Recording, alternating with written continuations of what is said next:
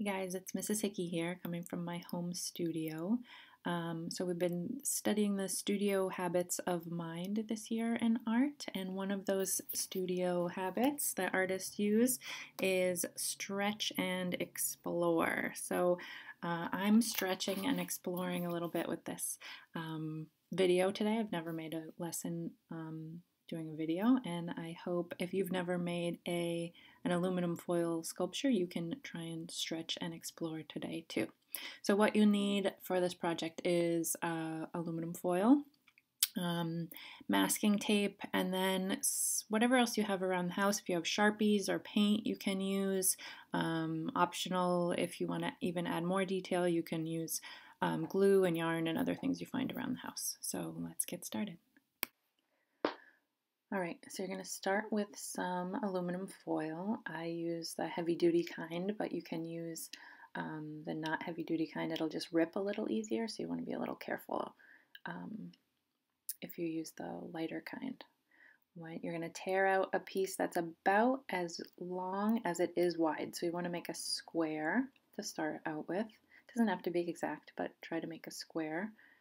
And then the top part you're going to divide into 3 sections. So I'm drawing 2 lines here to divide the top of the aluminum foil into thirds.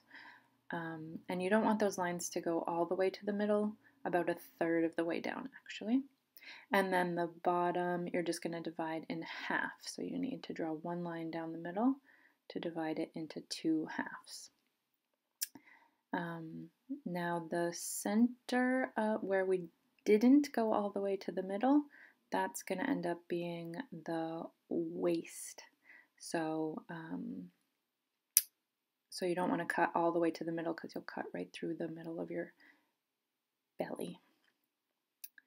So cutting with scissors, you can also rip if you're careful, but if you can rip too far easily, so I'm using scissors here to cut on those lines, not all the way to the middle.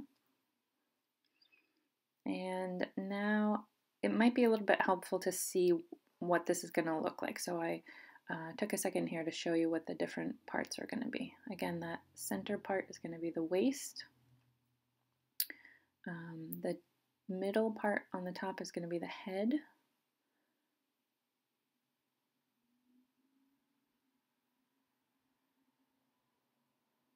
Each side, those are going to be the arms, and on the bottom, the legs.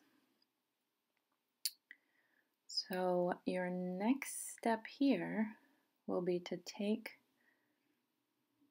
the waist and scrunch that right into the middle first. You want to scrunch up your waist first, then make your legs, squeeze out your arms into long skinny shapes, and then you're going to take the head and kind of squish that down into a ball.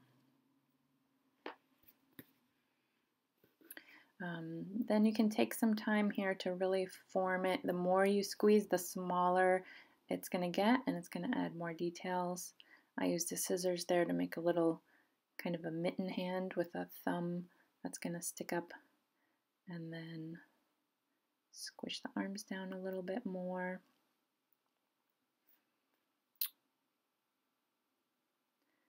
And that's going to be your basic human shape.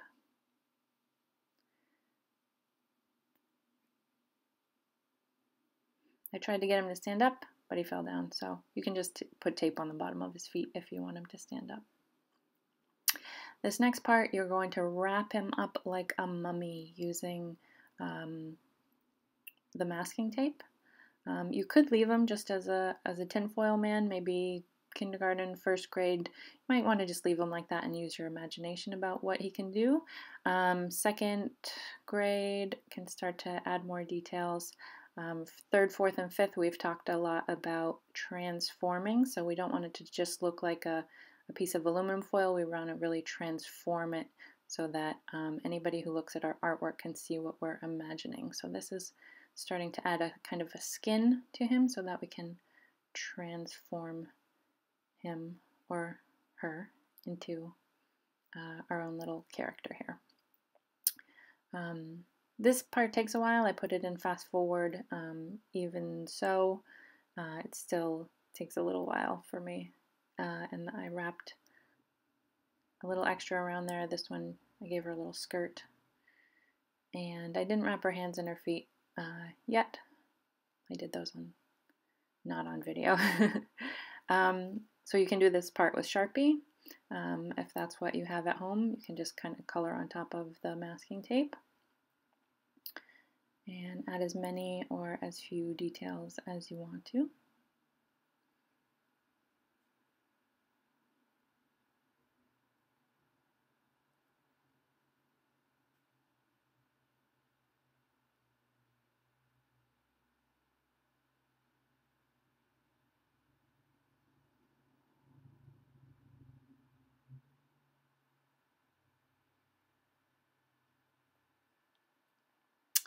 Here's another guy I made to practice. This one I did with acrylic paint. Acrylic paint sticks really well. You want to make sure that you put something underneath where you're working because it is not washable. I think tempera paint would work too, but it might flake off a little bit. You can experiment and see if that works. You can add a little bit of Elmer's glue if you have tempera paint. That helps it to stick better. So just painting, adding some clothes.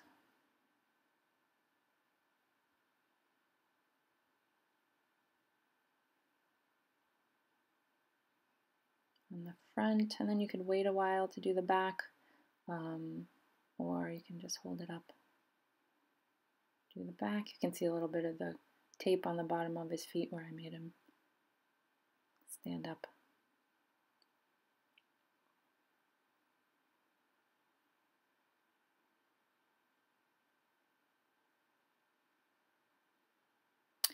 And you can, if you have things like a hot glue gun and yarn at home, you can add more details this way.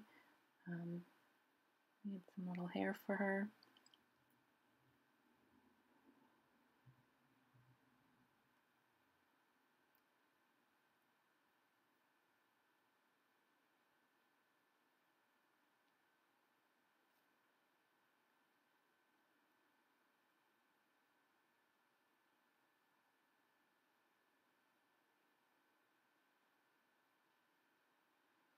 And same thing with the guy here. Added a little yarn on top. You could also just color in the hair with marker,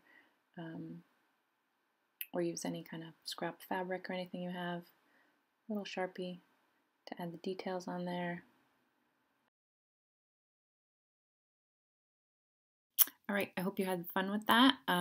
So to extend it, you can add accessories.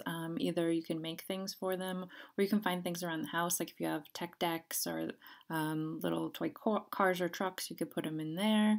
You could build houses for them out of recycled materials. You can make an animal instead of a person if you want. I put instructions for that on the website. And also take pictures. So if you can put them in different places around your house or in your yard, and take pictures of them doing different things. And please send those to me. I'll share those on our website and on our Instagram. I hope you're all staying safe and healthy and creative, and I'll see you again real soon.